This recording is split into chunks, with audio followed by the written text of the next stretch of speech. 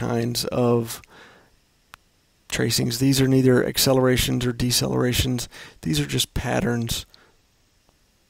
This one is tested fairly frequently. I remember seeing it on step 2 a few times, and it's a sine wave or sinusoidal pattern.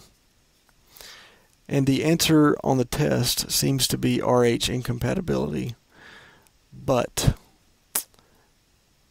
the truth is, this is due to fetal anemia. So what's the difference, you might be asking? Well, the difference is fetal anemia can be caused by more than just RH incompatibility, right? So let's talk about what can cause fetal anemia.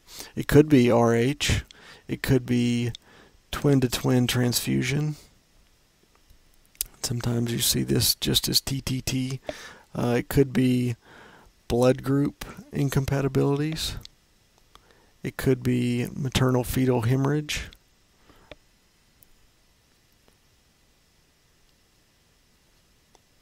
It could be, well, let's stick it there. It's okay. Another thing besides fetal anemia that can cause this is drugs. All right, and this is one you'll commonly, well, you'll see probably on the wards. The main drug that causes this is Fetal. And so mom or the nurse will go in, give mom a shot of Fetal, and within just a little bit of time you'll come out and look at the monitor and you'll see this sine wave, and the nurses know it well. They'll call it the Fetal sign or the Fetal wave, but you know, be looking out for Fetal. That could very well be a drug question on your boards. So another interesting bit, I don't know that you'll ever see a test question on this, but another interesting pattern is it's a variable decel, and you have your shoulders like this, but instead of a V shape you get this W shape, and this is due to a nuchal cord. There's some data that shows that this pattern is because baby has a nuchal cord. We won't dig into the physiology. It's just an interesting sort of fun piece of information to know. You know, if you're on the wards and you see this, it might be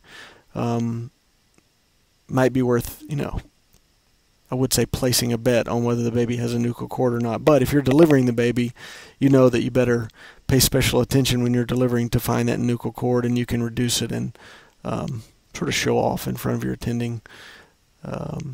So that's it, nuchal cord. All right, so next, let's move forward, and we're almost done here. We'll move forward, and we're just going to talk about the categories. Okay, the fetal heart rate categories.